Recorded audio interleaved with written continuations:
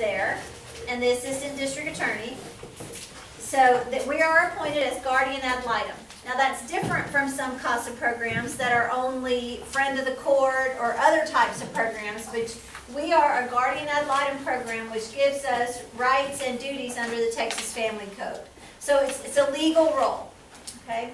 Then what we do, Voices for Children is appointed, and then we hand the case to a volunteer. We assign a volunteer to the case. So you guys know that we won't just, you're not on a waiting list. It's not, oh, Linda's up, we're going to give her the next case, right? You're going to fill out a case preference form next week. I've interviewed you all. I know you.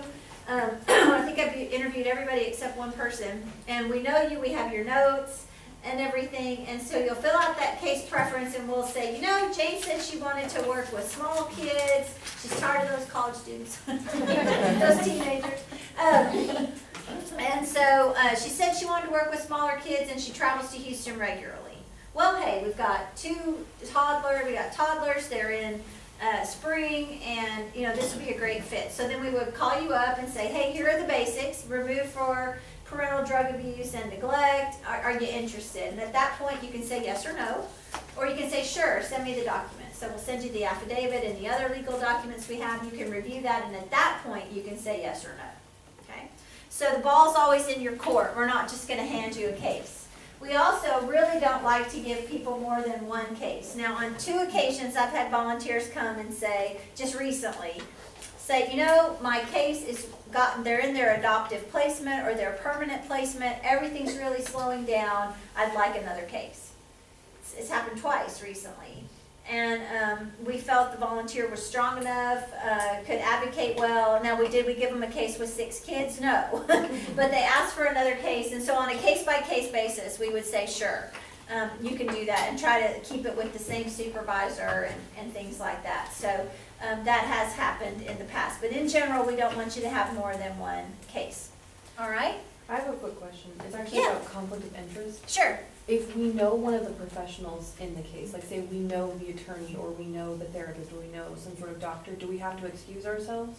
Not a professional on the case. If you knew a family member, yes. Okay. All right. Good question. Oh my gosh, I thought I took all the animation out of here. So once you accept the case, you'll come in and fill out that case opening paperwork. Once you do that, you guys you and your advocate supervisor set a tentative plan for what's going to happen in the next month. Okay, so you're not on your own. Your supervisors telling you this is who we need to contact, this is the caseworker, they like to text rather than email or whatever it is, kind of laying the groundwork for you so it can move on, you'll get started. So once again, what is the timeline then on this? So you get the case, and how soon is the CASA beginning that interaction? As soon as possible. Okay. You get the case, you will probably have, the adversary has already happened, so you have about 2 months before you're going to court. Does that sound about right? So you've got that 2 months to do all that work, or anything else that comes up in between. Okay. But you want to start, when we talked about Optima, we'll talk, I don't think we're going to talk about it on Saturday. I'm glad you said that. It's on the... I know, I think I changed it to, is CASA panel on there also? Yes, it's on there also. Okay, well we'll have to get Joyce here on Saturday. That's all there is to it. So basically it's 9 a.m. Optima and then 11:30 CASA panel. Thank you. Yes, we'll have Optima training. Okay. Joyce will be thrilled. We may move it around so she doesn't have to do it until the afternoon. But you're going to have about 2 months to do all that, but you want to be putting all that stuff in your contact log, so when you're building your court report about 14 days out or even sooner, you've got all that information. So here are your responsibilities, just one more time. Face-to-face contact with the child and the parents. Face-to-face monthly, so these are monthly. Face-to-face, I'm sorry, phone, email, or face-to-face contact with the caseworker, the therapist, and the foster parent. Okay? If there is a therapist. Regular contact with your advocate supervisor, that will be through email, phone calls, and you'll have a face-to-face meeting once a month. And keep in mind, this does not have to be in our office.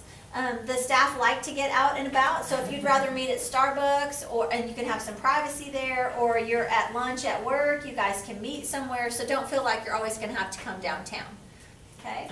Quarterly contact with the other professionals like the AAL, the attorney ad litem, the parents, therapist, and service providers, and the child's school.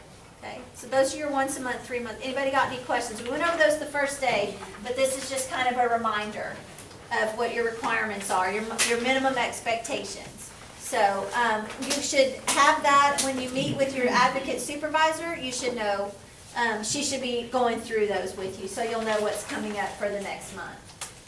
Case notes, and we talked about not recording people because people are already paranoid, right? And so if you don't, I suppose you could ask permission, but we really want to stay away from recording. But you can say, gosh, I need to take a few notes so I'll be accurate in what you told me, okay? So in your notes, yeah. Go ahead. You did say it was also all right to ask them if we could take like a picture, right? Of their house. Of their house. I think I remember. Yeah, that would be if we're recommending reunification. Right. It would be way down the line, and you should have a pretty good relationship with the parent by then. Okay. Yeah, but you wouldn't like snap. No, of course not. No, we've had that happen. You think I make this stuff up? So you want to have the who you talked to, the date, the time, the place, your observations. Remember, court reports about what you see and what you hear, so you want to take good notes. It's not about how you feel.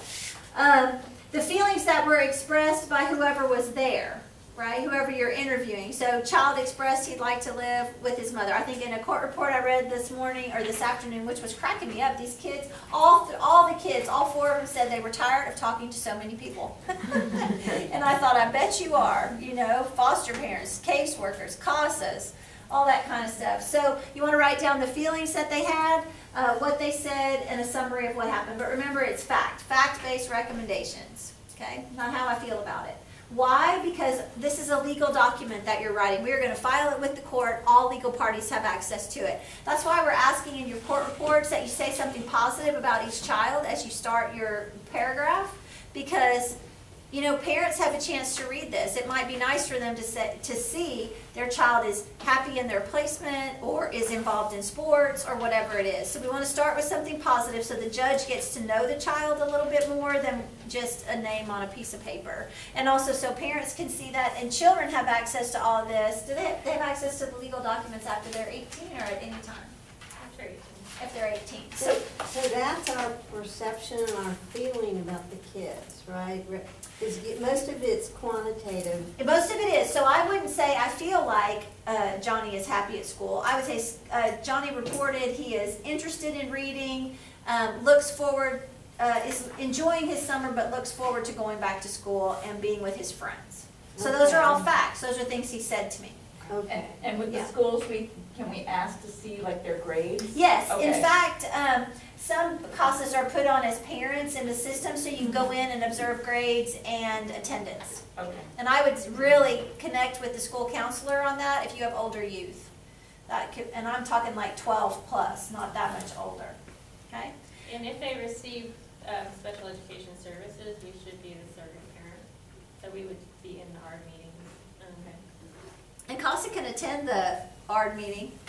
They have to. Yeah. You can call in, but you should, or your supervisor should. And does everybody know what an ARD meeting is? Okay. We can get copies of their IEPs too, right? Uh-huh. Get copies of all that. All right, so why are we asking you to take notes and fill out stuff in Optima credibility? Okay, if I come in with a court report that says, I think mom is really a jerk, that is not quality advocacy unless I say, mother has expressed this, this, and this, has done this, this, and I mean, I read a court report yesterday that said mother has, it appears mother has not bonded with the child because the child is doing this, this, and this, and mother is doing this, this, and this during the visit, or not doing this, this, and this during the visits. So you see, it's fact-based. But you went to observe the visit, you saw it is quality advocacy, and it's backed up by facts. Okay. Again, it's important for the contested hearing or trial, and most importantly, if you didn't document it, it didn't happen.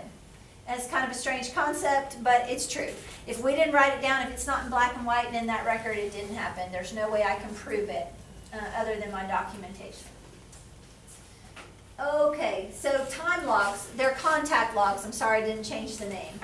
Why are they important? Because your supervisor reads them to get caught up on things. It's going to assist you in writing your court report.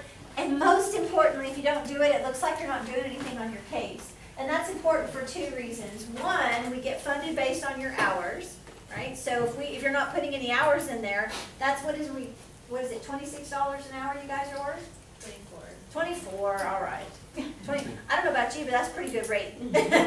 So that we can use that in leverage and grants. So when they say, what is your local cash match? We can say $24 an hour times 1,000 volunteers or whatever.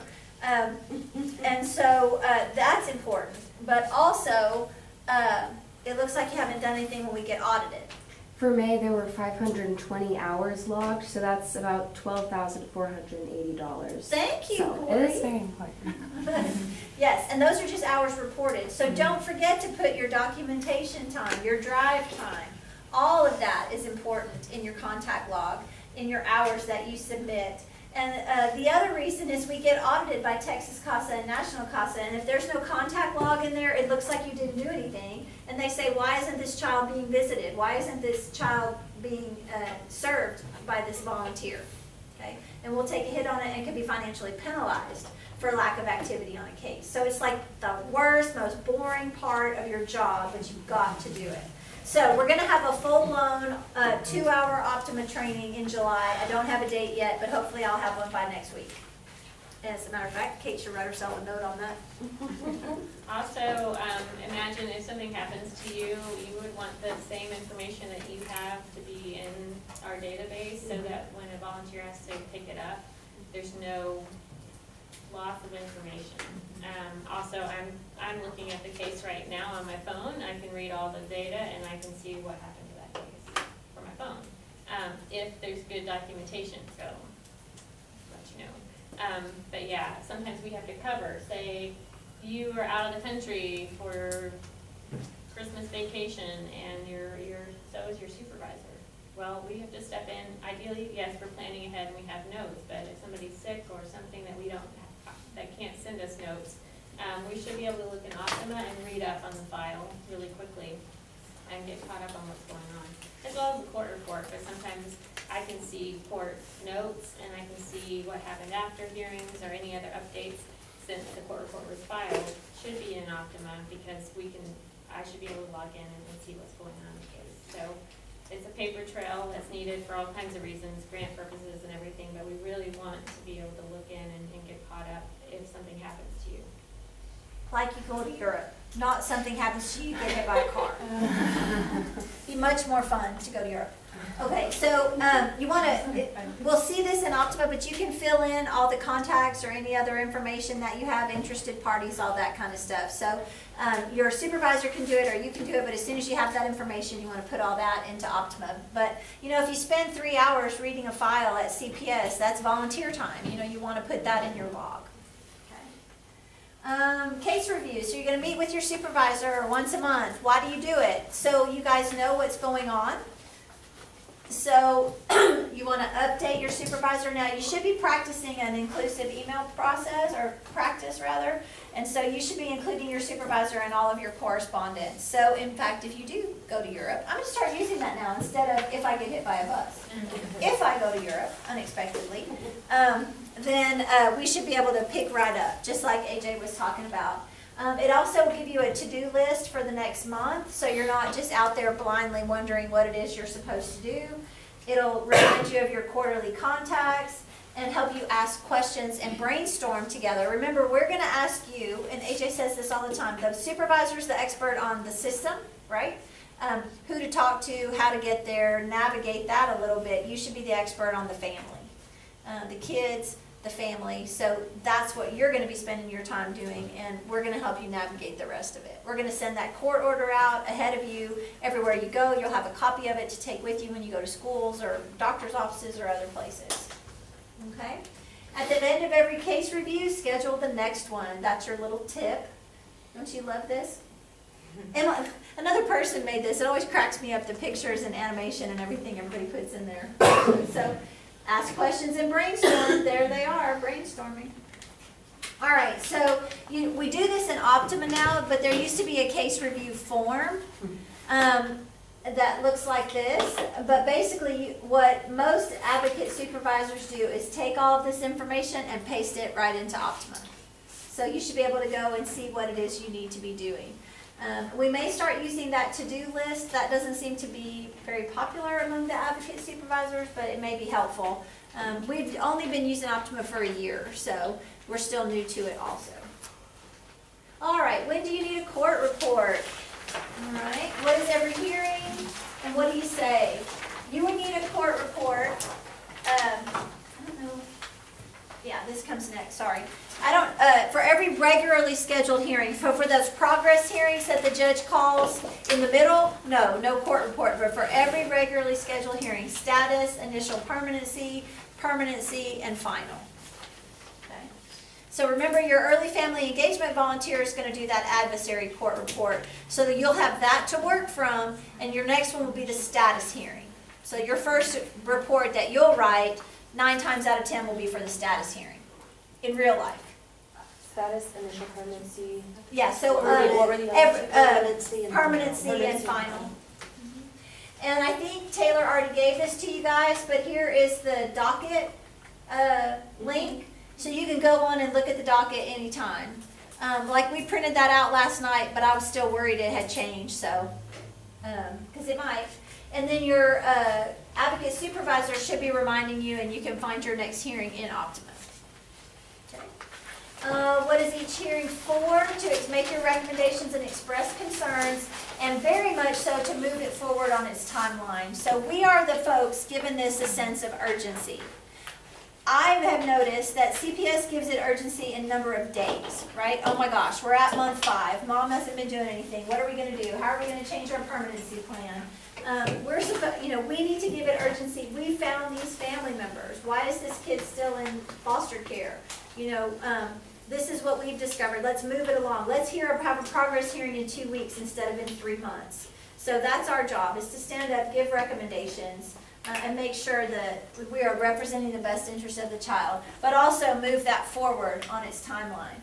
And then this that we've already talked about, come early, talk to all parties. You might get new information, but if you do and your recommendations are going to significantly, or change at all, but significantly change, talk to everybody. Nobody likes surprises. Just like you wouldn't want to be surprised, we don't want to surprise them. What do you say? Who's nervous about talking in court? Everybody. Yes, so what you're going to do, I will tell you, Judge Delaney in Brazos County says, CASA has nothing to add. It's a perfectly good response. Okay, so if CPS has said it, mom's attorney has said it, dad's attorney has said it, and the attorney ad litem has said it, and you're in agreement, no need to restate it. Okay? He doesn't like that, and most judges don't. They don't want to hear a repeat or a rehash of everything. If you have something significantly different to say, then that's your opportunity to say it. And I've told this story before. One of the attorney ad litems brought up the fact that that there was an aunt ready to take this baby. He was 18 months old. He had asthma. They didn't want him, but CPS, big bureaucracy, they needed a special nurse from Austin to teach the aunt how to do breathing treatments. Has anybody here ever given a breathing treatment? Ever had one? Is it brain surgery? No. But because it's a bureaucracy, they had to have a special nurse from Austin to come train the aunt. Well, CASA felt like CPS was really dragging their feet, and there was a good reason. Foster mom was a nurse. So baby was in licensed foster care, unrelated foster care. Foster mom was a nurse. Everything's going fine. Baby's happy. They didn't have time, I'm sure, to set this up and make it happen. So we have to be the squeaky wheel. So it was in our court report, but additionally, the CASA volunteer brought the baby to court because the child was being described as medically fragile, which he's 18 months old, he had asthma. That's a serious thing, but I wouldn't call it fragile. So she brought this bouncing baby boy to court, said, sir, the aunt is here today. All she needs is breathing treatment, training. We've been asking for it for 3 months. It hasn't happened. And I watched Judge Delaney turn to CPS and say, how fast can you make that happen? Okay, so that's what court hearings are for. You can do something powerful like that. And only CASA has that time and attention to do that. I'm sure CPS was open to the aunt doing it, but who's got the time when you've got 30 cases to make that happen, right? Or to make it a priority. Let me put it that way. All right, and always we've already talked about this, run it by your advocate supervisor. And again, make them defend their position. You may have information that the supervisor doesn't have. If you don't agree with it, follow it right up the chain of command, because without a doubt, the CASA volunteer has more information than anybody else. And it just could be and I agree with AJ, most of the time it's miscommunication that lead to a disagreement. Okay.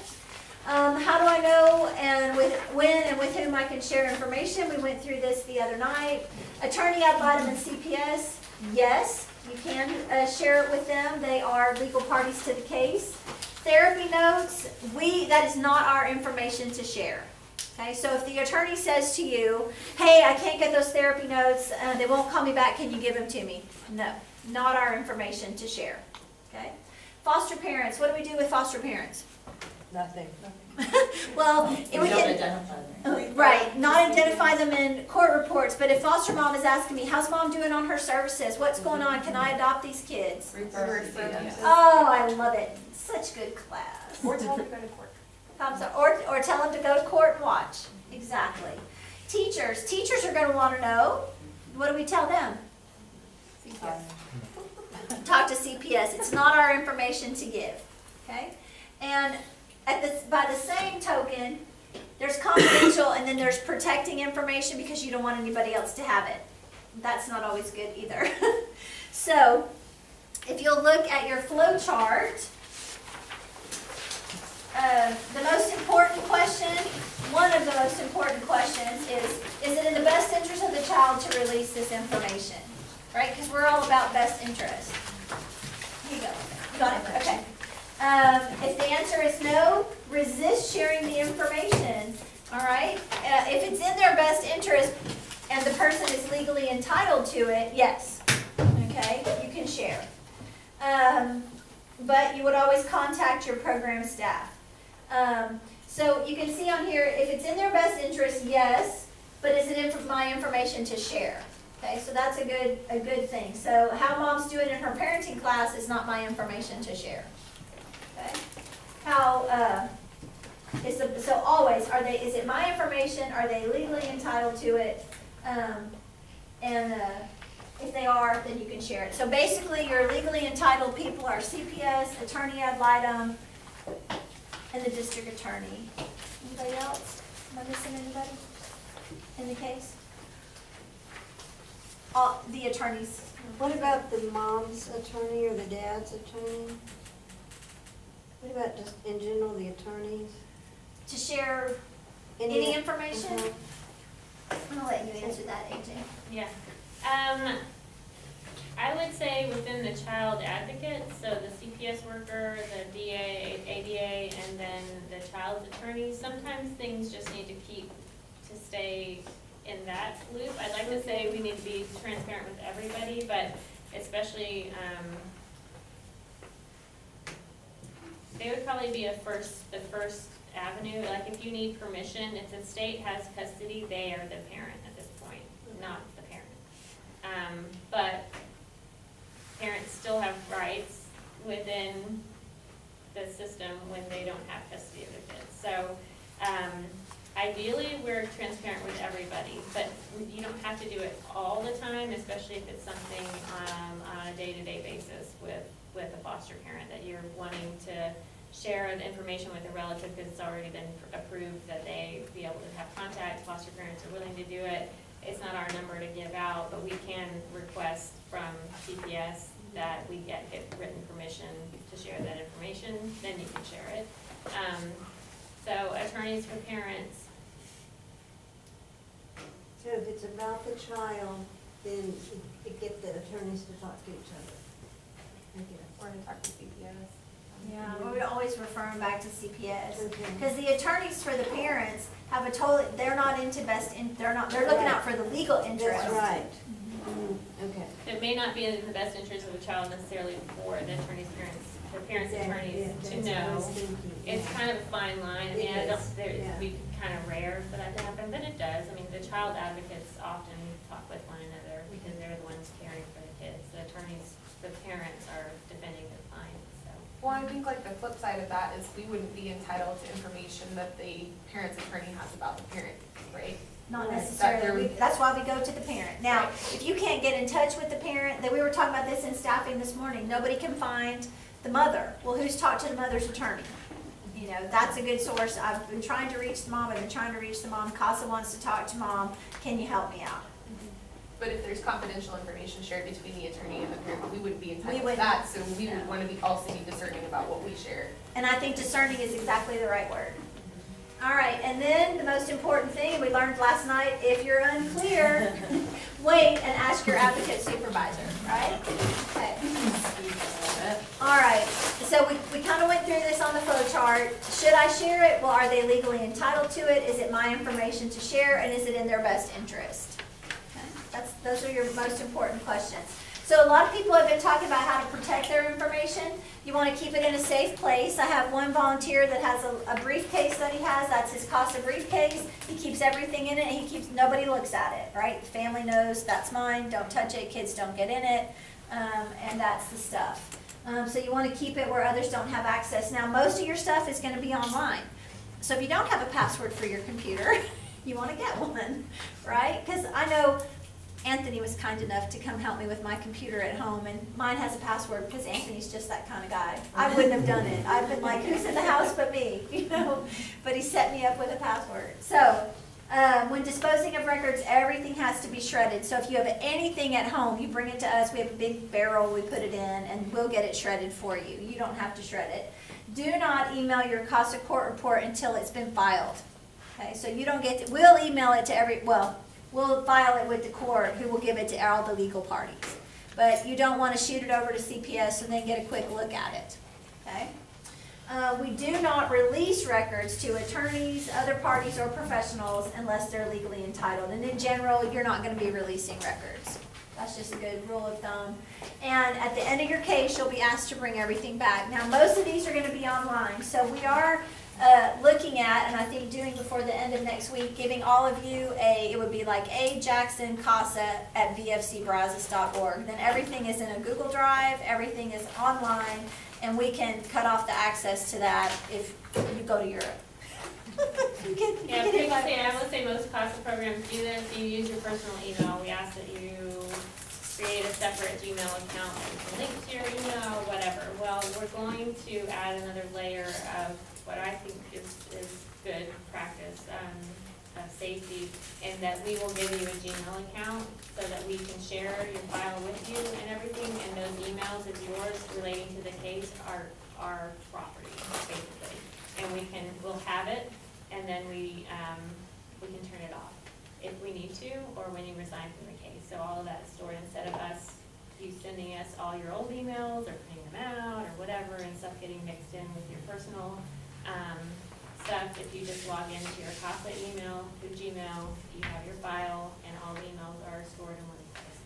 Jean? So, once a case is finished, once you've finished with the case, does access to the information get closed off? Or can you look, like, say 2 years down the road, you say, oh, you know, I want to go back to that because there was something similar in this case that I handled. Well, all of our files will be 7 years.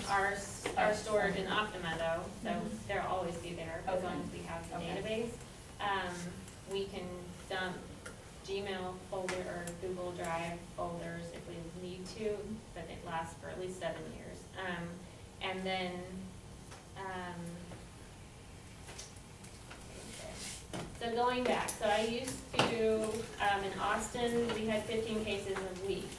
And so the EFE volunteers who would do that initial visit, and, you know, it was part of kind of retaining them and let them know what happened with the case a year down the road or whatever. So we can look at it and give you an update if you were the CASA on it before. Okay.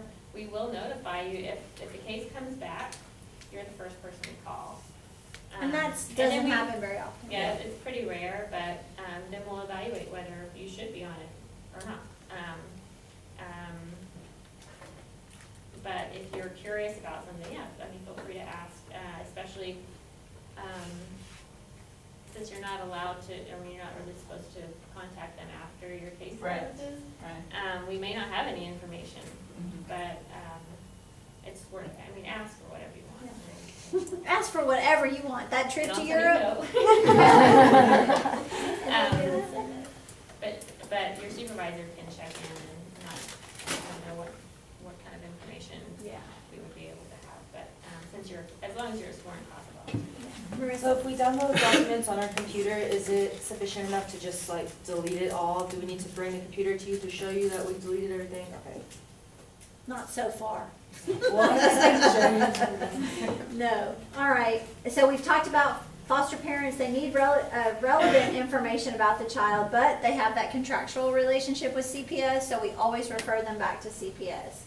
And remember, our focus is on the child and the child's needs. Okay? All right. This is it's why this is kind of dated. Why don't they call me back? Why don't they text me? Why don't they email me? So we've talked about an inclusive email process. So when they say, I never got that, you can say, well, actually, I sent it on this day at this time and you received it, because you can do read receipts in your email. You remember that the parent and the placement information can change pretty regularly, or often rather, and so that may be, and parents' phone numbers are going to change, or they run out of minutes on their phone, so there could be all kinds of reasons why they're not calling you back. You want to document every attempt. Tried to call mom 3 times. Give yourself 15 minutes. Okay, if you made like 6 phone calls and it took you 5 minutes, what do we say? Round up. Okay? So you want to document all your attempts, so when the judge says at the trial, and you're the witness, well, how did you try to call, or the attorney says, did you try to call mom? Why, actually I did. I tried to call her 6 times on this day, 5 times on this day, so we have a record of it. Okay? If you're not getting people to call you back, if you can't reach anybody, caseworker's not calling you, it's really become a pain in the neck or a pain in the foot, as the case may be, your supervisor can coordinate a staffing with all the parties. Okay? Always ask your supervisor for support if you're having several failed attempts. Okay? So why don't you feel like everyone likes you? Because it's advocacy, it's not agreeing with everybody. We were in staffing this morning talking about CPS hands are tied in this particular case with a mom who's basically checked off everything on her service plan but has made no real progress. But they have no grounds to not send the kids back except for stuff that CASA can do. So CASA is going to go toe-to-toe with CPS in the courtroom. CPS knows it and they're okay with it because they know we can say things and do things they can't do. But this is an adversarial process. We're not here to make friends. We are here to be the squeaky wheel and be the best interest of the kid. If foster families are brushing you off or giving you a hard time, remember they've got caseworkers from CPS, caseworkers from their agency. They've got a ton of people demanding their time. And attorneys representing their clients have a different interest than CASA. One thing I think I took out, it is okay to talk to the attorney's assistant. Most of the time the attorney's assistant is doing most of the work. So it's perfectly fine to talk to them. You can freely share the same information with that assistant that you can with the attorney. Okay. All right, am I asking too many questions? Probably not. How do I know I'm crossing the line? We talked a little bit about that last night. How do you think you would know if you were crossing the line? Huh? To withhold information. If I'm withholding information, what about if I'm thinking, I wonder if I should do this? Is that usually a good indicator that, wait, I'm wondering, should I do this? Yeah, then that means wait, talk to somebody first. And then, of course, is it okay to talk to the attorney's assistant? Okay. Questions. What questions do you have? Kind of basic stuff we've already gone through, but want to give it a good, thorough. We want you to know what the expectations are and what your job is. Yes, ma'am. So we kind of skirted around this, but I guess I would appreciate more clarity. What is the policy on gift giving? Obviously, you don't want to make a routine habit of it, but if it's Christmas time or a holiday or something like that, Right. is it appropriate to? Birthday gifts, yes. Holidays we take care of. Okay. And we also will have this clothing drive in the summer. Okay. So, no, you don't want to be the gift giver. You don't want to be every time you show up, you bring a snack or a doll or whatever, because we are not the gift givers. We have a different role than that. And some of these kids, may expect that you're bringing them something every time, but no, gee, I'm sorry, I didn't, but let's play a game, you know, or whatever. So, no, the policy is, don't use your own money, if at all possible. We have games, toys. I have 60 knit hats in my office. Should a child need a hat, I have one. Thank goodness we're having a clothing drive, is all I can say. So a lot of times, especially after Christmas, we have a lot of toys and games and other stuff in the office. If you feel, this happened, so foster relative placement, not foster placement, who was not going to be paid, wanted to do a special summer school for the CASA child. Really couldn't afford it, was asking for reimbursement from CASA. Didn't look like we were going to have a donor. The CASA volunteer on that case paid for it through Voices for Children and remained anonymous. Okay, so that's going to be the best way to do things, is through the agency. And when you give a gift, make sure that they know this is from CASA, not from me. This is from the people at Voices for Children had this today and I gave it to you. Okay. Is that better? Yes. Okay. That's one of the probably, and you know, gift giving is great, but it's kind of, it's another thing we ask you to do, to be selfless in not giving gifts.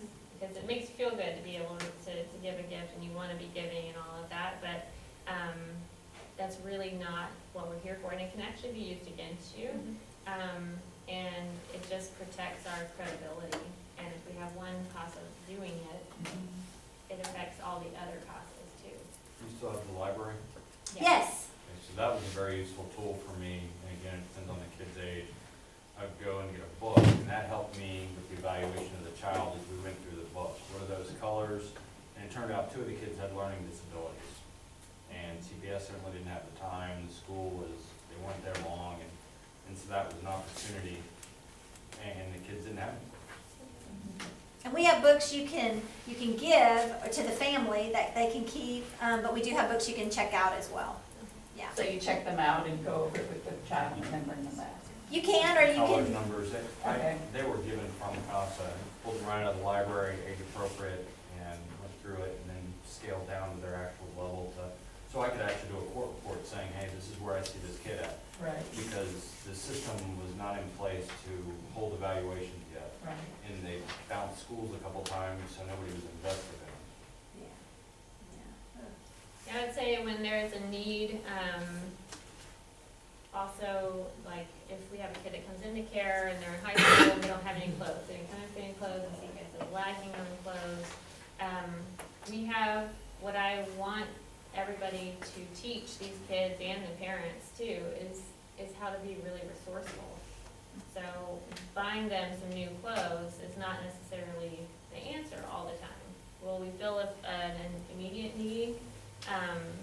That's really the caregiver's responsibility. What resources can we show them quickly as to where to go in the community? If we didn't exist, I want to get to the point where we can step out of this situation and where nobody's dependent on us for anything. Teach a man to fish. Exactly. Yes, yeah.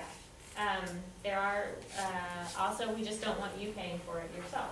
We can find ways, major donors sometimes are willing to do certain things but with this, we have a kid flying to see a relative in Washington.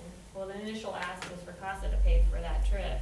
Well, we wait a little bit and ask people to get a little more creative, and it ended up being paid for, but it wasn't for us. And I protect that not because I don't want to give these kids a world, but it's really our purpose is different than providing the gifts. So we do the clothing drive that starts tomorrow. Where we ask kids get their sizes, because sometimes, you know, what you get from CPS is like the wrong size of underwear, or the wrong size of socks, like you wear certain socks with certain shoes or whatever, and CPS is not there to give you the right size of socks. But something like the toy drive, or the clothing drive is a way that we can get matched donors with specific requests, and then kids get it.